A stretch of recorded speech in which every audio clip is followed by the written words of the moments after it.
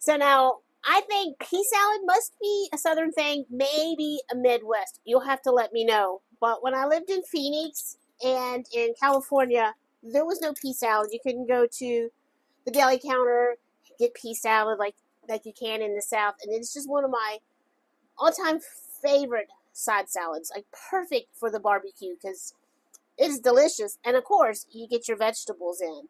So I just wanted to bring this pea salad to you because I got fresh peas from the farm stand, and what a perfect time to make a racket.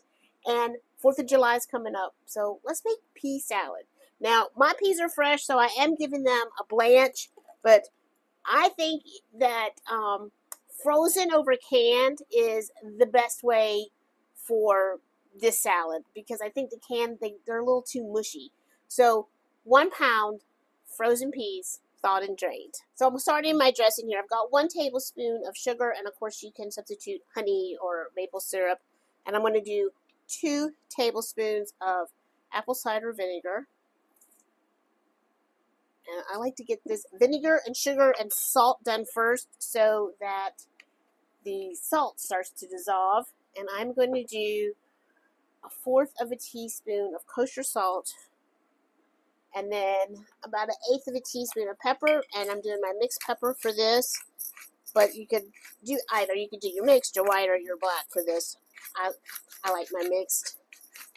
And I'm going to give this a whisk and let that salt start to dissolve. And now to that, I'm going to add 1/2 of a cup of sour cream and 1/2 of a cup of mayonnaise. And then we're going to add 1/3 of a cup of diced red onions. Now, for salads and things like this, I always soak my red onions in some ice water. And this helps make them crunchy, and it also takes that strong, pungent odor away from them so that then the red onion isn't overpowering the whole dish. Now, you don't want to soak these for long. 5 minutes is plenty long enough. If you soak them for too long, they will get a little soggy.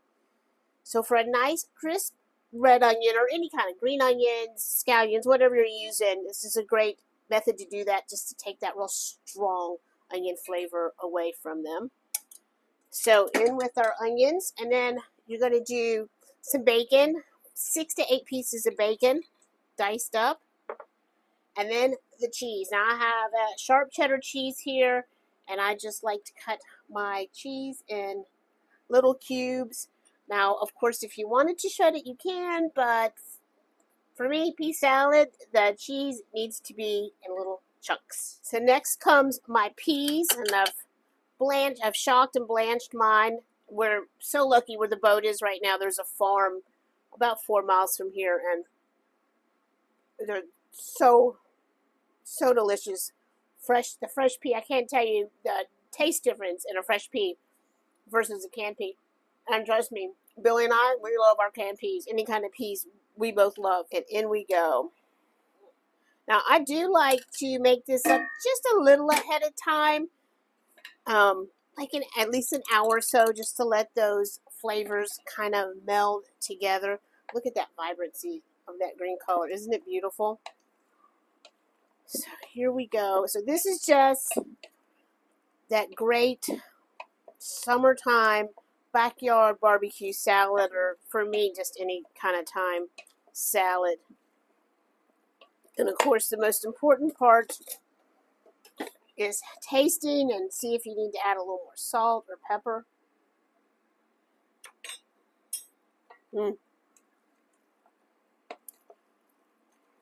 So delicious. So my favorite salad. I'm going with a little more kosher salt and a little more pepper for mine.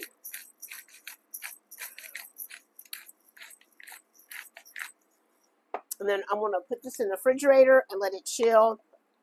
And then we're going to have delicious pea salad. I hope your summer's going great. I hope you're having lots of backyard barbecues. And I hope you enjoy this pea salad. Send me a note. Let me know what you think. Thanks for being here. Thanks for watching.